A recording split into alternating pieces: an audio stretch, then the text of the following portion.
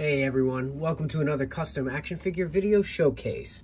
Today I'll show you a range of some quick custom tricks to improve any figure, all the way to a full-blown custom like what I have here.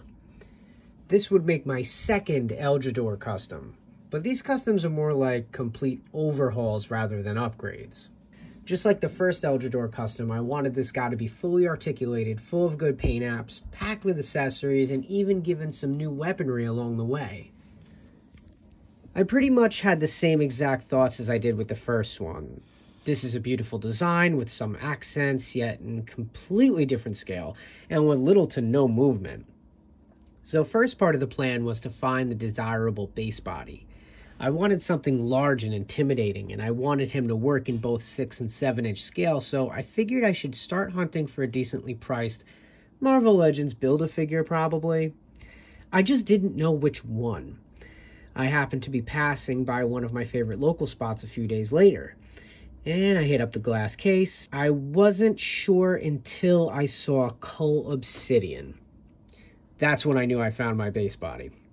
This Cull Obsidian was a treat to work with because he starts out with pretty modern articulation. He was the exact size I wanted, and I couldn't have picked a better base color.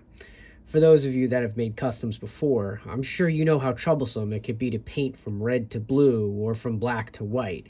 It really helps if the base plastic is your desired color scheme, because then paint rub and additional coats of paint become way less of a worry. On to the amalgamation.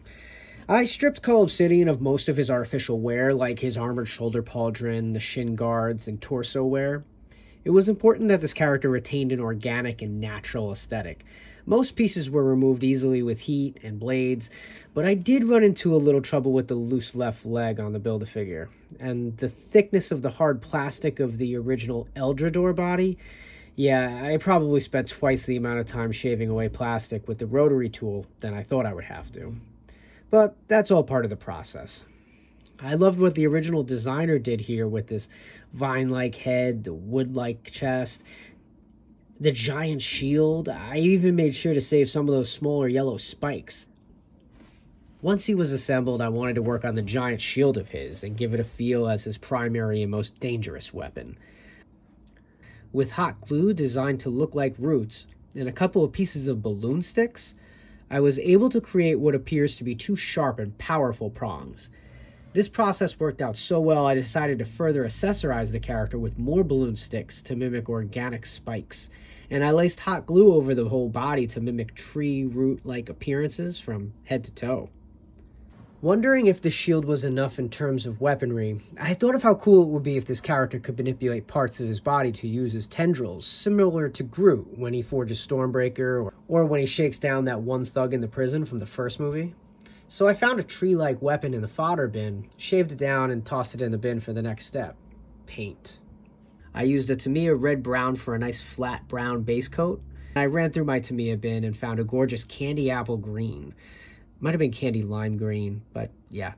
Using zenith point painting techniques, I gave the top of the figure a gorgeous coat of a metallic light green, which comes off so well, especially in the sunlight.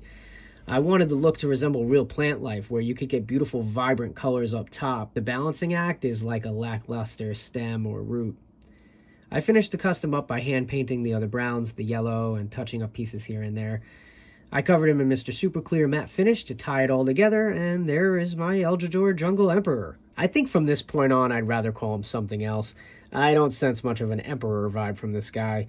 He definitely seems more like a loner that wants you to get off his lawn.